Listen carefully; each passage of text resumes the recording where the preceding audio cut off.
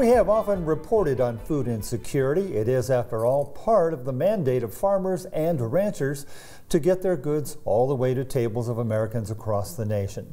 This week, we look back at food insecurity again. Much of that discussion started with COVID in March of 2020 and a massive disruption of the food supply chain.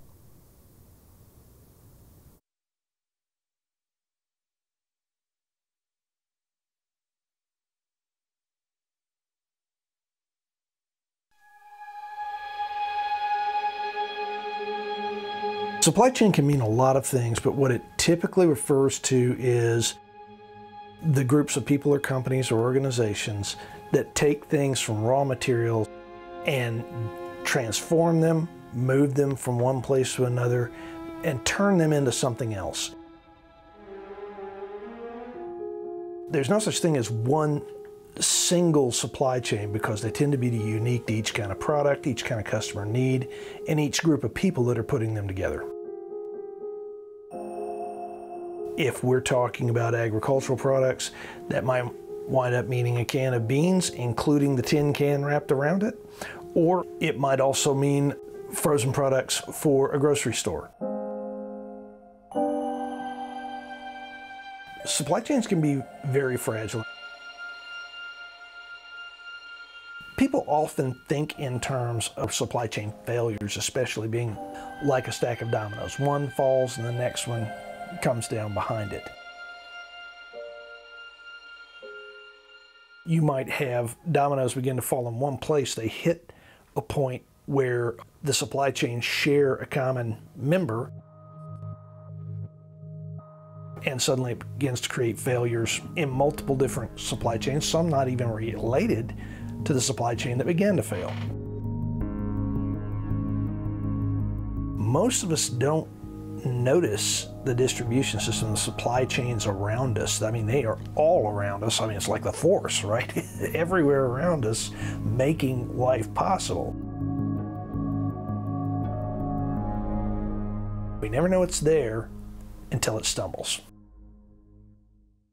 And then we can see it vividly.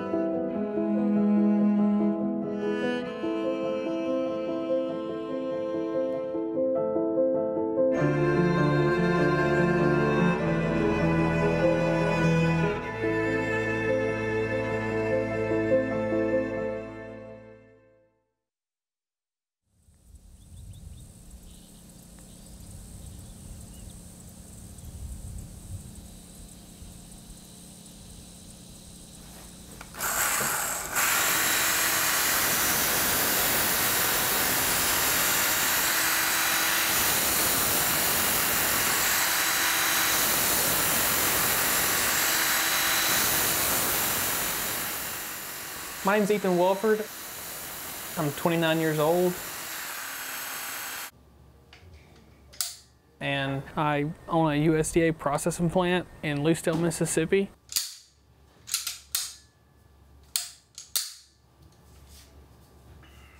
And I basically service farmers in the local area, in the region, to help them turn their livestock into meat that they can sell at restaurants, grocery stores, and farmers markets. More people are getting off of industrial food chain beef that comes from the 5 packing houses in the Midwest, and they're relying more on their local source of meat. A lot of times farmers will bring a cow in and half of it's going back to their family and the other half is going to their in-laws or going to their grandchildren. And they do that every year. It's part of their culture, it's part of their heritage. They grow up and they eat meat solely from things that they raise themselves, animals they raise themselves. So the meat, livestock, specifically think about the beef cattle supply chain. It starts off with the cattle being produced in the pasture, and then it moves through this really complicated but connected process to ultimately get to where it's beef on the consumer's plate. So in Mississippi, Generally starts out on cow-calf operations. These are producers who are raising mama cows, and those cows have calves. The next stage, it generally goes to some kind of stocker operation, and that stage is where it brings a lot of the calves together. And then from the stocker operation, it goes to what we call feedlots. From there, they're fed for a period of time, for probably 120 days or more. And then at that point, they are ready to actually be processed and turned into beef. And it's really at that processing stage where we saw the disruption mostly last year, or primarily last year. When the coronavirus hit in March, it wasn't until about June that we started seeing the actual effects on our business. When June hit, the packing houses closed down in the Midwest, and that cut the supply of beef off to the rest of the country. Because of that disruption, there were supply concerns on beef, and so the markets responded with higher prices. That's how markets ration supplies. It went so high to the fact that most of my local farmers were selling meat that was cheaper than what you can get at the grocery store if you could actually get meat at the grocery store. A lot of times you just couldn't get it. So then you have these cattle producers who are saying, okay, well, you know, can I look for other alternatives? Is there any way that I can process my own beef and sell the beef versus, you know, accepting the lower prices? So they're now turning their cows and they're going to process local processors. And that's why we're getting so booked out, is because everyone is basically getting a cow butchered because they were scared that, hey, I don't know if beef prices are going to shoot back up again. Let's just keep it safe and let's fill a freezer up with meat of cows that we own. And everybody and their mother did that. And we've been booked out for 12 months for the past 6 months. People, they had a cow, they wanted to feed their family, but they couldn't get it processed because they couldn't get on my schedule. And that was the sense where I felt, a lot of farmers felt this, what a sea captain would feel when they're all thirsting to death. There's water everywhere in this ocean, but none of them could drink it. And it's what it felt like when you're in the midst of a herd of cattle, but you can't get beef. I started then realizing there was a food crisis here in Lucedale. There was an access to meat problem. And I was thinking, in what way can I make a difference in my community? And I kind of saw like beef as a kind of a currency of sorts, whereas like I don't have a lot of US dollars, but I've got a lot of meat. Let's see if I can't shake and move and change my environment around me with just using this.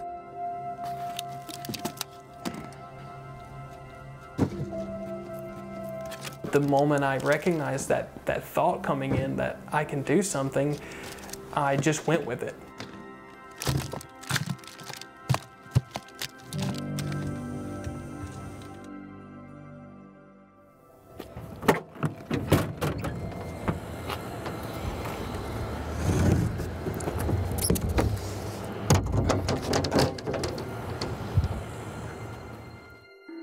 I had a unique position and a unique opportunity to actually take an animal and get a lot of meat off of it for little to no cost to me. What do I want to do with that gift? Let's have a blast. Let's give it away.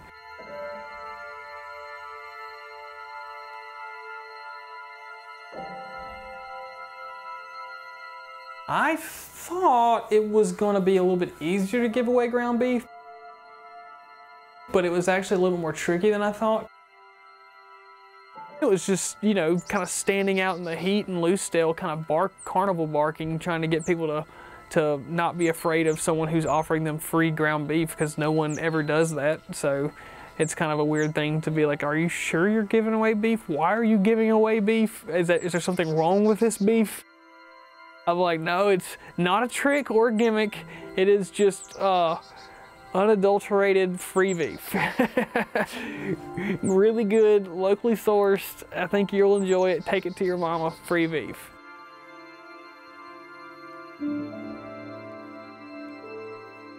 But it was fun.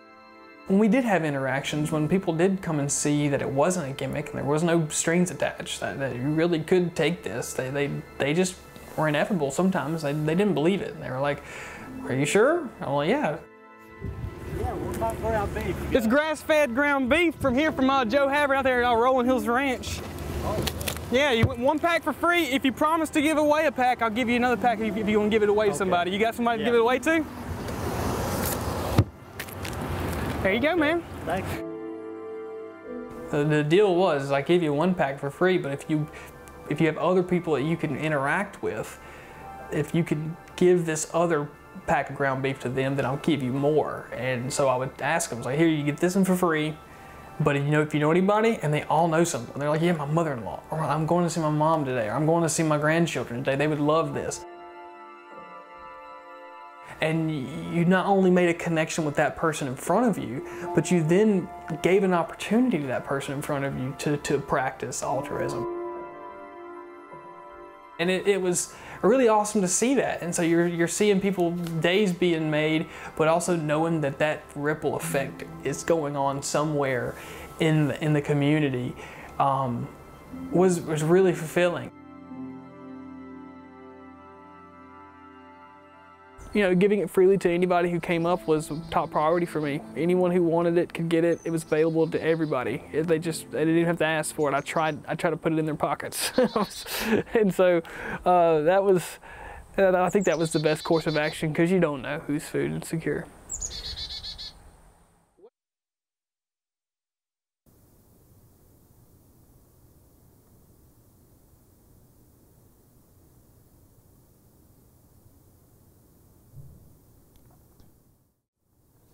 A unique solution to a food crisis, at least in part: give the food away. Next week, we'll have the conclusion to the Hungriest state with 2 more parts of this compelling and Emmy-winning story.